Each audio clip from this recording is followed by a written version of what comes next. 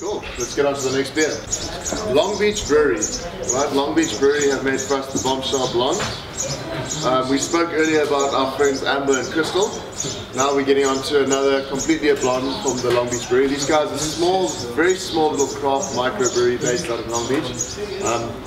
Brewing a selection of very interesting beers. They've only just launched, and this is the first of their beers we managed to get into the monthly mix case.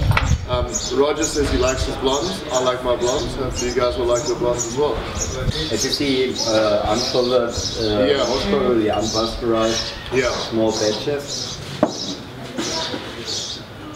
Fruity notes. Yes, I get a lot of like a honey kind of malt on the nose. But blonde is specifically a Belgian style beer, but it's very, very light Belgian style beer. I think it's another good example of new varieties of beers.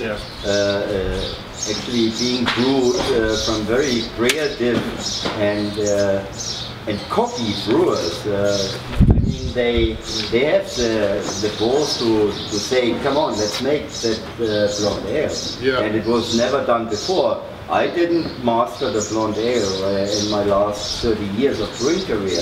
So I only can say, hey, well done. Interesting.